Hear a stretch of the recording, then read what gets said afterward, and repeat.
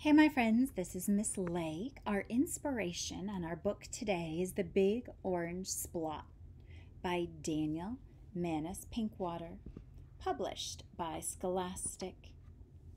Mr. Plumbean lived on a street where all the houses were the same. We like it that way.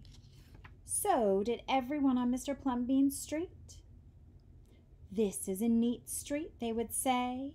Then one day, a seagull flew over Mr. Plumbean's house. He was carrying a can of bright orange paint. No one knows why. And he dropped the can. No one knows why. Right over Mr. Plumbean's house. It made a big orange splot on Mr. Plumbean's house. Oh, too bad, everyone said. Mr. Plumbean will have to paint his house again. I suppose I will, said Mr. Plumbean. But he didn't paint his house right away. He looked at the big orange splot for a long time. Then he went about his business. The neighbors got tired of seeing the big orange splot. Someone said, Mr. Plumbean, we wish you'd get around to painting your house. Okay, said Mr. Plumbean. He got some blue paint and some white paint, and that night he got busy. He painted at night because it was cooler. When the paint was gone, the roof was blue, the walls were white, and the big orange splot was still there. Then he got some more paint. He got red paint and yellow paint and green paint and purple paint. In the morning, the other people on the street came out of their houses. Their houses were all the same, but Mr. Plumbean's house was like a rainbow. It was like a jungle. It was like an explosion. There was the big orange splot, and there were little orange splots. And there were stripes, and there were pictures of elephants and lions and pretty girls and steam shovels. The people said Plumbean has popped his cork, flipped his wig, blown his stack, dropped his stopper. They went away muttering. That day, Mr. Plumbean bought carpenter's tools. That night, he built a tower on top of his roof, and he painted a clock on the tower. The next day, the people said Plumbean has gushed his mush, lost his marbles, slipped his hosier, and decided they would pretend not to notice. That very night, Mr. Plumbean got a truck full of green things.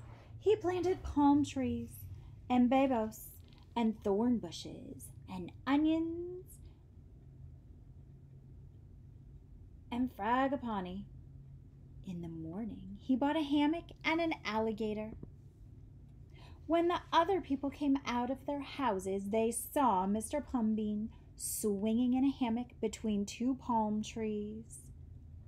They saw an alligator lying in the grass. Mr. Plumbean was drinking lemonade.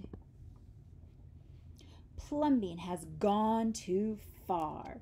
This used to be a neat street. Plumbean, what have you done to your house? The people shouted. My house is me, and I am it. My house is where I like to be, and it looks like all my dreams, said Mr. Plumbean. The people went away. They asked the man who lived next door to Mr. Plumbean to go and have a talk with him. Tell him that we liked it here before he changed his house. Tell him that his house has to be the same as ours so we can have a neat street. The man went to see Mr. Plumbean that evening. They sat under the palm trees, drinking lemonade and talking all night long. Early the next morning, the man went out and got lumber and rope and nails and paint. When the people came out of their houses, they saw a red and yellow ship next door to the house of Mr. Plumbean.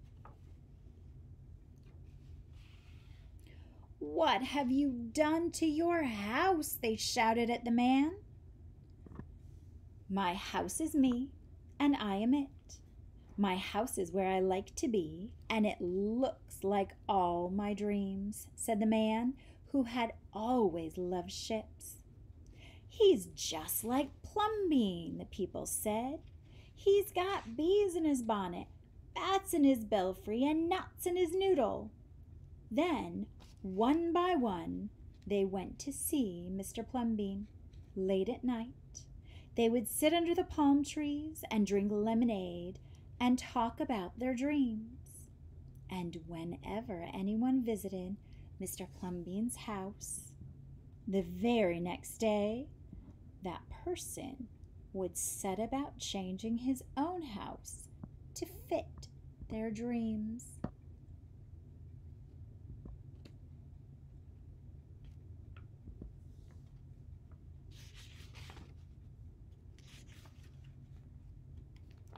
Whenever a stranger came to the street of Mr. Plumbean and his neighbors, the stranger would say, "This is not a neat street." Then all the people would say, "Our street is us, and we are it. Our street is where we like to be, and it looks like all our dreams."